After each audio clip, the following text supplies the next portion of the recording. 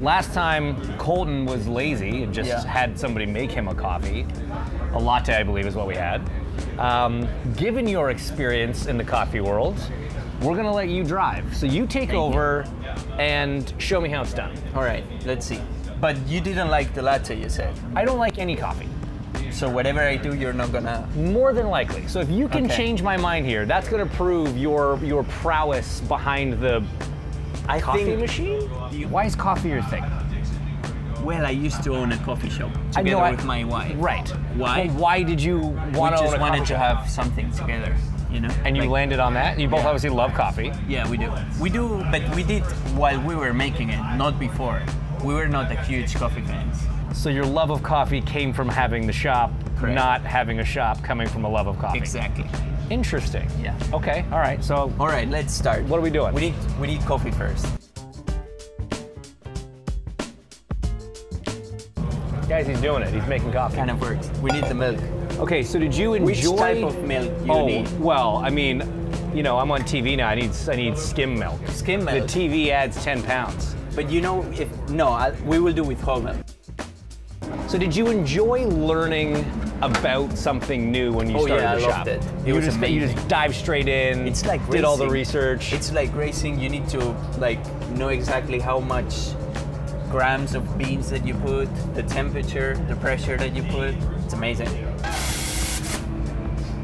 How did you know that's what that did? Well, it's like a steering wheel, you know? This way goes left, this way goes right. Got it.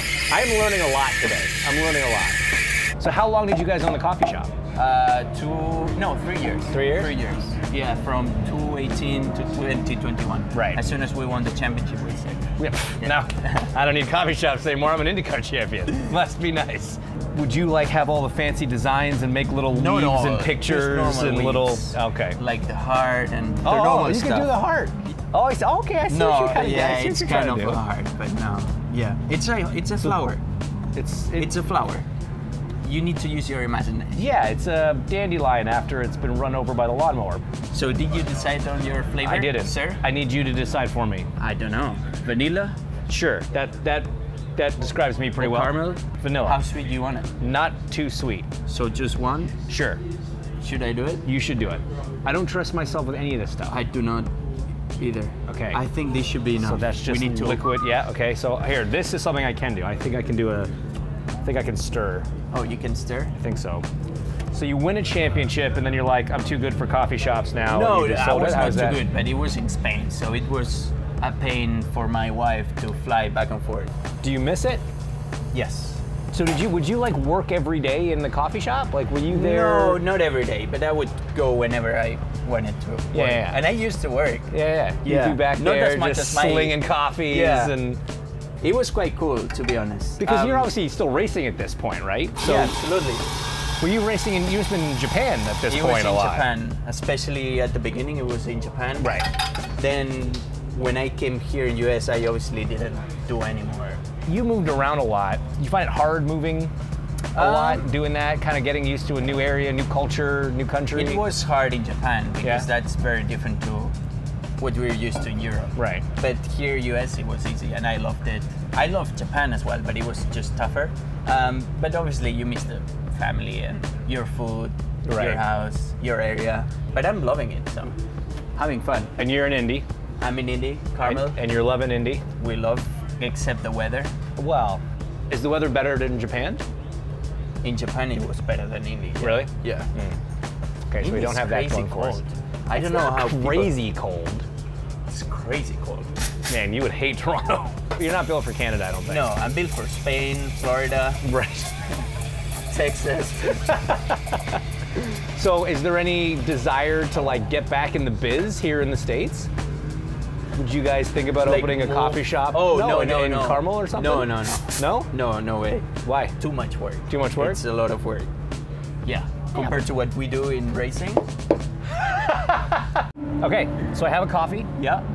It is made by a former coffee shop owner and barista, and that same person happens to be an IndyCar champion. So I imagine not many people have had a coffee made by someone with that specific list of credentials. So I'm excited. I hope it's really my drinkable. second ever coffee. So what is it exactly? What did we make? What is it? We made a latte with not a lot of coffee, just so it's soft. Okay, a soft latte with vanilla. So we cannot go less coffee than what you're gonna drink now. Okay. So if you don't like it, we're gonna stop this series, right. and we're gonna do like something else. Brunch with Hinch. Right. Bourbon with Hinch. Exactly. Right. Copy. Okay. All right, so this is as uncoffee coffee as you get. All right.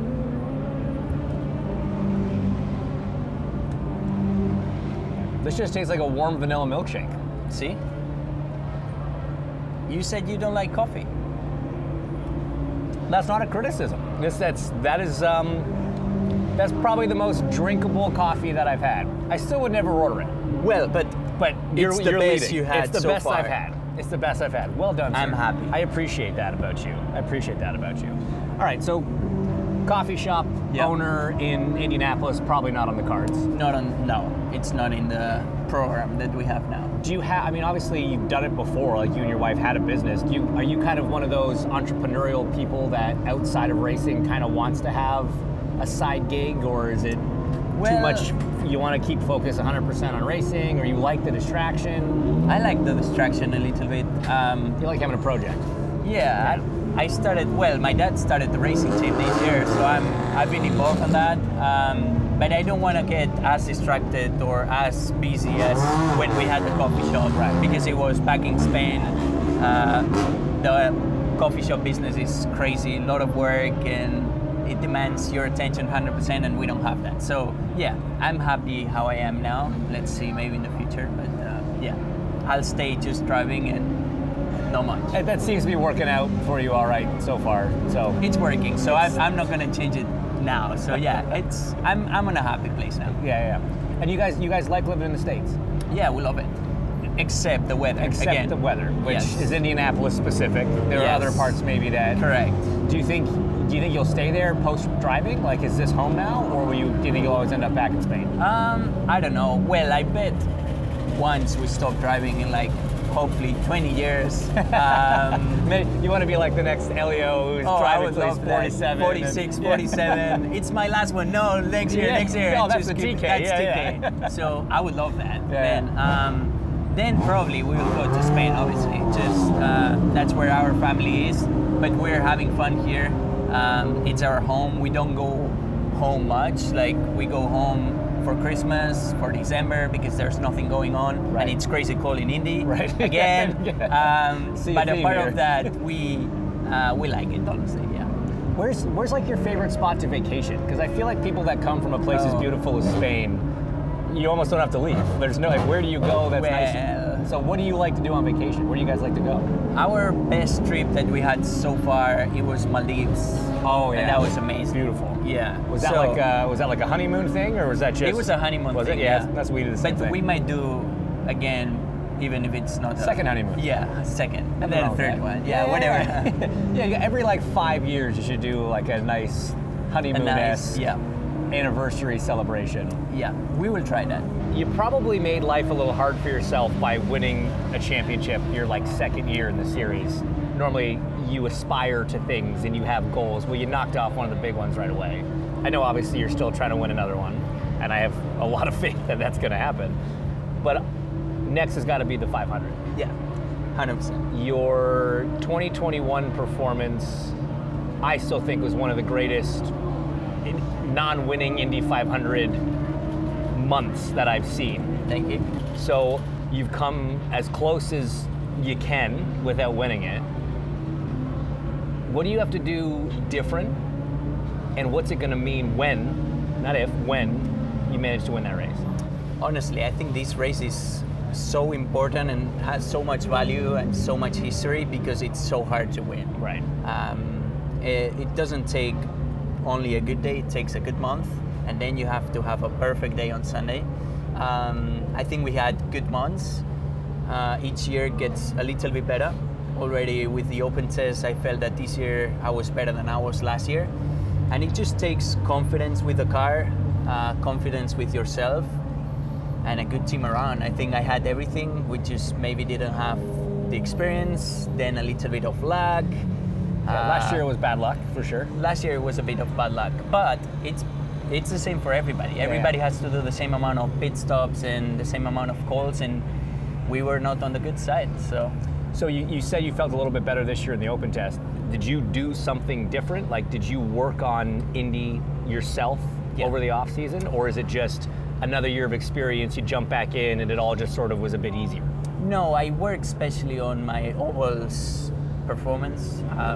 Not that my street and road, it's perfect. It's perfect. Don't touch it. Don't touch it. No, but I felt it was where I could gain more, not only for the Indy 500, but also for the championship. And I worked a lot during the off season on that because I knew I had a really good car last year in ovals, but I wasn't able to extract 100%, and I just needed to do that. What do you want to be remembered for when it's all done as a driver? As a driver? Yeah. I would like to win a lot. Obviously, just want to be like known everybody. as the guy that won a lot? Yeah, do you want to be known and that as... he was a nice guy, a normal guy, not like, oh, this racing star. I just feel I'm a normal person. Kind of like a Scott Dixon. Yeah. He's just a normal dude. He's a good guy to look up to, isn't he? Yeah. He's just a normal person. A normal guy. That wins way too much. He's very good at way too many things behind the wheel of a race car. Yes. Okay, so what business are you and I going to open up in Indianapolis together? We could open an off-road, like a little off-road track. Yes, so you but go with road course, because they yeah. only have ovals here in US, which I think it's cool. But if we introduce them to off-road road racing, everybody would love it. To the best coffee I've ever had. Great. And to our future successful business venture. You guys watch this space for when Palou and Hinch have their own off-road road course in Indianapolis area. Cheers. Cheers. Buddy.